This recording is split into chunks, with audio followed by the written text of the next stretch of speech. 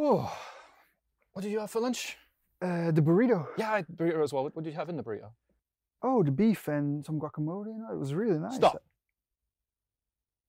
Enough of this cutesy chit chat. It's time to learn tech time.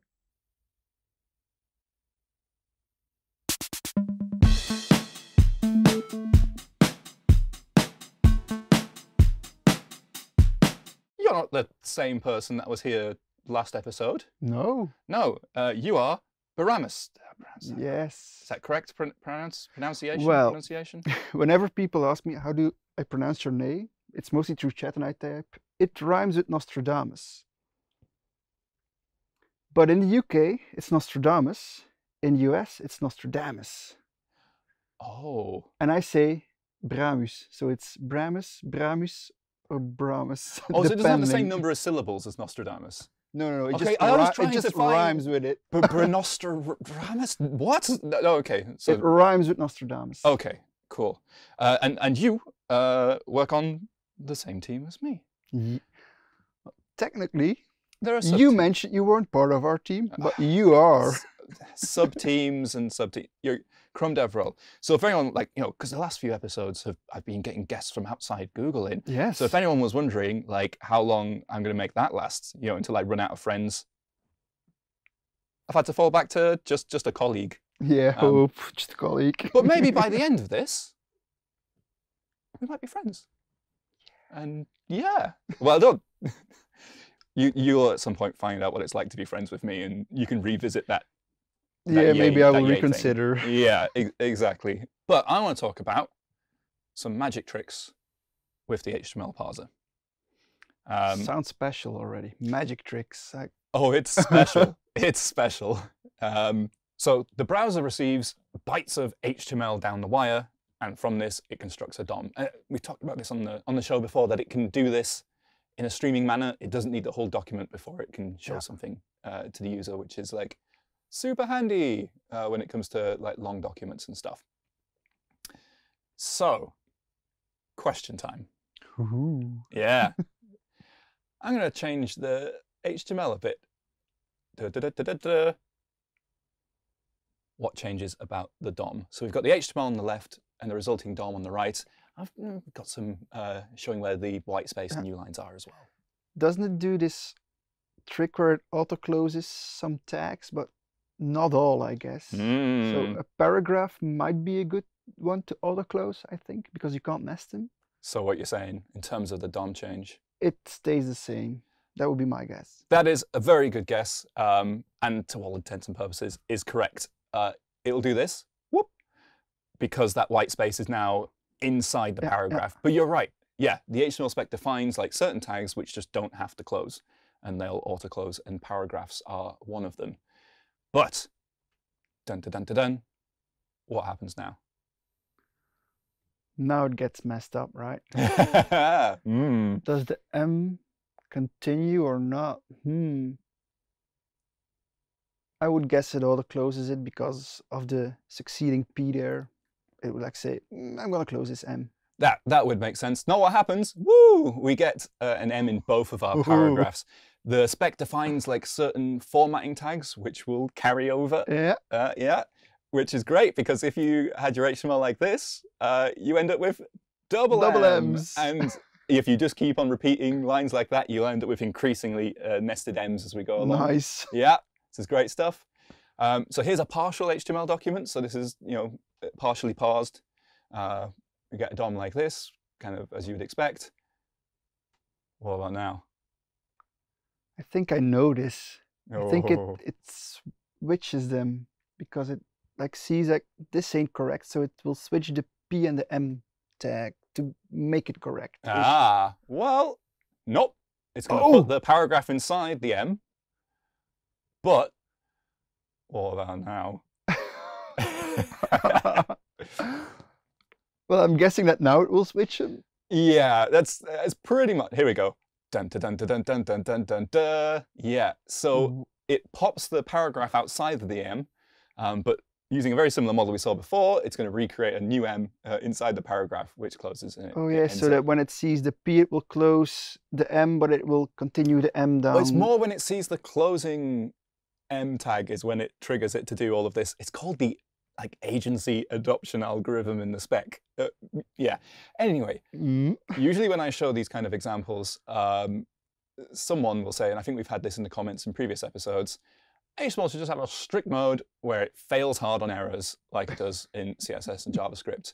And I want to kind of provide the other side of that argument because there's a lot to... We've tried this, right? XHTML2? Brilliant. Exactly. So let's talk a bit about HTML. So we've got hypertext markup language is what it stands for. Originally was based on SGML, Standard Generalized Markup Language. It looks very similar. It had very slightly different rules, but whatever. This whole thing actually came from IBM. Well, it was a separate spec called Generalized Markup Language, which looks quite different, but it's where SGML came from. And that was invented in the 60s at IBM. Wow. By these fellas, Charles Goldfrapp, Edward Mosher, I'm not sure on the pronunciation, and Raymond Lory. Now, oh no, this is where the name came from.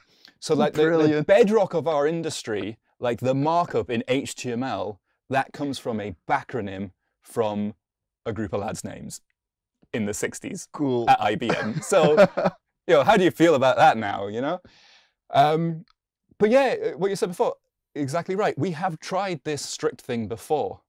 This was in the mid to late 90s, into the 2000s. There was an idea of like, let's break away from SGML completely, and let's do this all in XML. And this was XHTML. And you mentioned XHTML2, so this is early 2000s. And this is when they said, right, you need to be parsing this as XML now. That's the rule. XML doesn't have any error correction. It's like when you get to a mistake, poof. Yeah, the spec does say like, we're not going to tell browsers what to display in those cases, but there was no real contingency for displaying anything meaningful. And when browsers, like, this spec went along for a bit, and browsers ended up saying, no, actually, we don't want to do that. And I think that was the right thing, because take two browsers, which one is better? The browser that will display the opening times for your local doctor's surgery, or the browser that displays this? And this is a real example, by the way. I took the HTML from my local doctor surgery, the page which displays the opening times, and I passed it through a strict parser, and this is what you get. But a normal HTML parser will deliver me the opening times for the doctor's surgery. Yeah, and I think this is worse. It definitely is.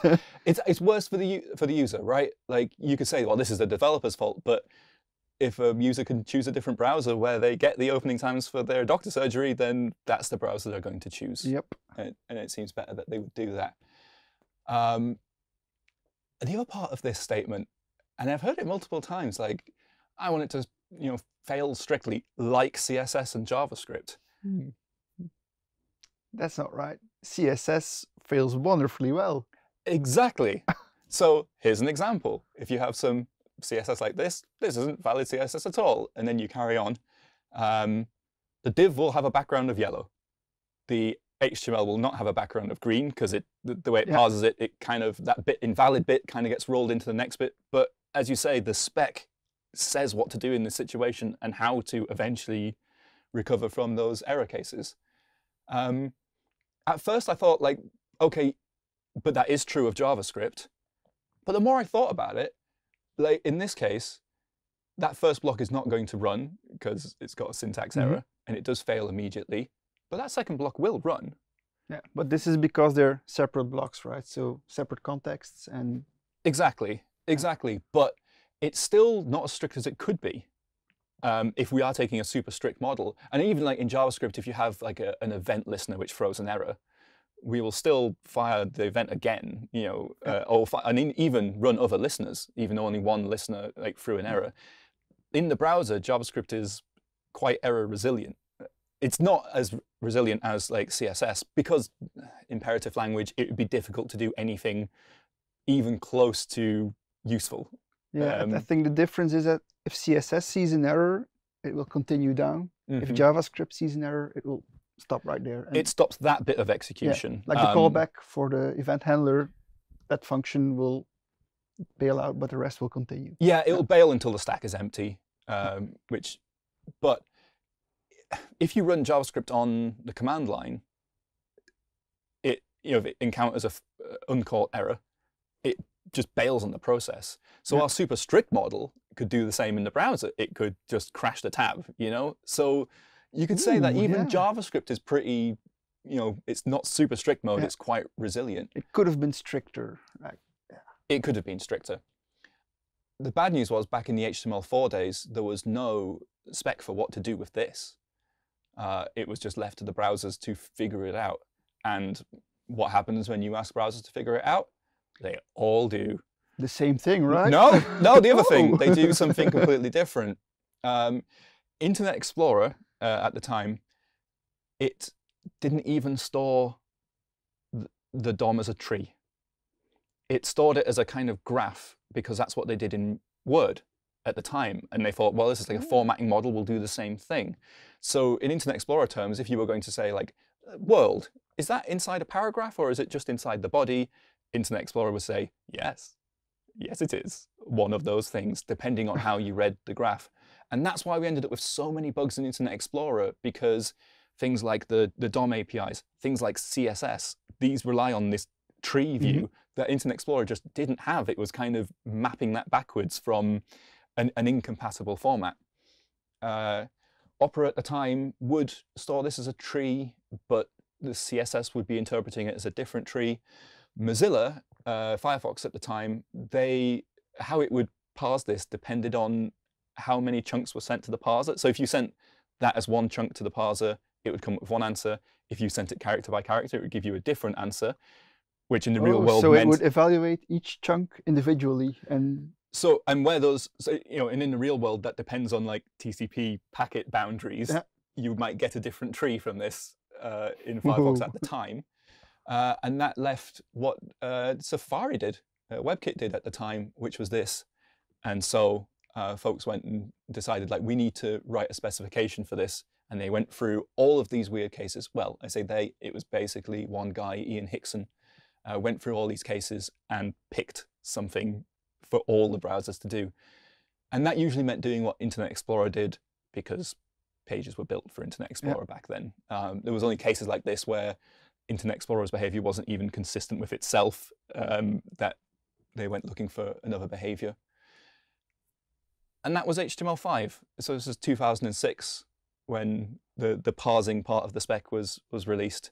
And this is what browsers got behind. And it gave us what we have now, which is a consistent model between all of the browsers for how to handle these errors. But if anyone watching isn't convinced by, like, this relaxed model of HTML, good news. You can put your money where your mouth is and do this. If you serve your content with application XHTML, etc., and you put the XML namespace on your HTML element, that will kick all of the browsers into a strict parsing mode. It will parse it as XML, and off you go. And that means if you get anything wrong, this is what you get. And this is how I created this example, was just taking the HTML from doctor's surgery and putting it into this mode where the browser will fail hard like this, which it does. So yeah, go do that if you must, but it's really users that will suffer. Oh wait, I do wish that our dev tools reported parsing errors, like really serious parsing errors, a bit more than they do now. But I filed an issue about that. We'll see what happens. All right, but we're still kind of left with some of the remnants of XHTML. The closing tag, the self-closing, yeah. Do you do this? I still do it, but it's not needed, if I understand correctly. Yeah, I'm in two minds about whether I like this or not, and I think I'm starting to come to the conclusion that I don't like it. I do it in a lot of my projects because I use Prettier, the code, and Prettier will add these in, and I'm like, whatever, I don't want to have the argument. I'll just go along with it. Do you do the space before? Yeah. Yeah. Do you know why? Also with the break, like the BR tag. I also Yeah, did you do BR. space. It's like it's a habit. I do the space. Yeah. Do you know why you're doing that? It gives you compatibility with Netscape Navigator 4. Congratulations. That's so yeah. So people doing this, like this is giving you compatibility with XML parsers and Netscape Navigator 4.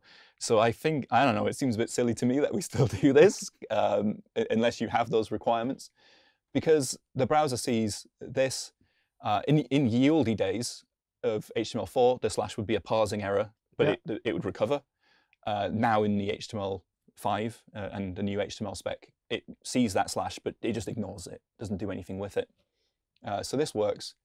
But if you do this, again, the slash is ignored. So your span is now inside your anchor tag. Whoa, okay. Because it doesn't, that slash doesn't mean anything. So I find those trailing slashes a bit misleading, because unfortunately developers do have to just remember which tags are self-closing, and that slash doesn't really do anything, except in foreign content. So we're talking SVG and MathML. Yeah. Now all of a sudden that trailing slash is meaningful, because it's that a different parsing rule kicks in, and that sort of thing works. So yeah, unfortunately a lot for developers to think of, but there's no other way around it. All right, back to quiz time. You ready? Okay, so we've got a partially parsed document here. Yeah, you can see how it looks. Yeah. What about now? So this is a synchronously running script that will run as part of parsing immediately as the script closes. Append and then So it's getting the H1 and it's appending the thing with class summary, which is that div. But it isn't closed. It's so not closed. Oh no. That's the interesting bit. I know. It's difficult, isn't it? Well, I can see two options. One, it will do it, or two, it will say like, hey, you know what, this div class summary, internally I close it just to make sense, but you can't do anything with it just yet. So maybe the second behavior, that would be. Okay. So what it does is it'll do what you asked, because at that point it does have a node, an element in the document with class summary. Yes, it's not closed, but there isn't really the concept in the DOM of an unclosed element, not in terms of what JavaScript can see anyway. So our summary element is now in our H1, and our main element is now, well, it's got some white space in. But, where's this going to go? I always like a challenge. I honestly don't know. So what this will do, it will append it to the summary element. So that paragraph. Okay, so it remembers its location and it will continue there. Exactly. So more stuff. What about now? So we've now closed the summary element and we've added another paragraph. What's going to happen? No clue. No clue. So this is going to go in the main element. So it's down there. Here's why this happens. So the parser has a stack of open elements. So right now it's HTML, body, main, and this div class summary thing. So when this runs, right, fine, it moves the summary element. Cool. And when it sees this paragraph, it's going to insert it into the top item on the stack, which is our summary. So there it goes. The summary tag closes. It gets popped off the stack. Pops off the stack. Yeah. So the next paragraph goes into the main. So when you're moving stuff, if you end up moving stuff around the DOM while it's parsing, that's the model. Like if your JavaScript moves stuff around, it doesn't affect the stack of things in the parser. In fact, even if you remove the element from the DOM, like the parser will still inject stuff into that removed element until it gets to the previous item in the stack, in which case things will start appearing in the document again. But we can actually use that for something useful, really. So switch things up a little bit. So on the right, we've got a complete DOM, but it's got a script. And on the left, I'm going to show you what that script does. So GitHub. when you navigate around GitHub, you click a link. It does its whole SPA thing. But it's quite a simple SPA model. What it does is it just goes and fetches some HTML, and then it dumps that into the document, using a model very similar to this. So you can imagine create a div, append a div, do some inner HTML with it, and that works as you'd expect. But the problem with GitHub doing this is they lose that whole streaming benefit. Like they have to wait until they fetch the whole thing before they dump it on the page. But we know with things like fetch, you can get the content like a bit at a time as it comes down the network. You can receive it in chunks. I've seen people try to take advantage of this by doing something like this. Like they append the div and then do inner HTML hello. And everything's going pretty good so far. But then when they get the next chunk, they do this. Now, the problem with this is by appending to inner HTML, you're actually asking it to serialize the div's content, turn it into a string, which includes the closing tag in that paragraph, because it doesn't maintain internally that it's still open when it serializes it. It will give you a proper serialization. So when you append world to the end, you end up with this. Like it gets the closing tag, appends world, and then it sees that closing tag, and it's like, I don't know where this closing tag's from. And according to the rules, it will create an empty paragraph when it does that. But there is a way to do it properly. Have you ever seen this API before? I hadn't until relatively recently. Well, it rings a bell, but yeah, enlighten me. Yeah, so this is, you're creating a new HTML document, but just one in JavaScript land. It's not displayed to the user. But what you can do when you've got this is you can call document.write. And a lot of people say, don't use document.write, it's bad. Like, yes, it is bad when you're calling it during parsing of your main document. Calling it on this detached document, totally fine. And this is what gives us this access to the parser. And because we're document.writing, we're injecting strings directly into the parser. It has full parser state, so it's like a partial parsing right now. So I can take that div and pop it in the document. And now, when I write to that document, it's going to go inside the div. It's going to go inside the div. Yeah. Which is great. So now, as you fetch the content, and now if I append to it, because it's got full parser state, it does understand that that paragraph is still open. It will do the right thing. So you can fetch something iteratively and pipe it into the document. You get that, you can have that SPA thing, but you can be streaming HTML directly into your page using this this little hack. That's cool. Isn't that cool? I love this. I love this hack. And that's really like all I wanted to get to, but we just had to understand loads of stuff about the parser before we got here. If anyone wants to learn more about this sort of stuff, some of the examples that I used have come from this book by Simon Peters, who does like a lot of spec work, understands the parser better than most people in the world, and as an online book. It's great. It's still in progress, but yeah, there's some even weirder examples in there, and some like historical data of how we got to where we are now with the HTML parser and how it interacts with script and all of that sort of stuff.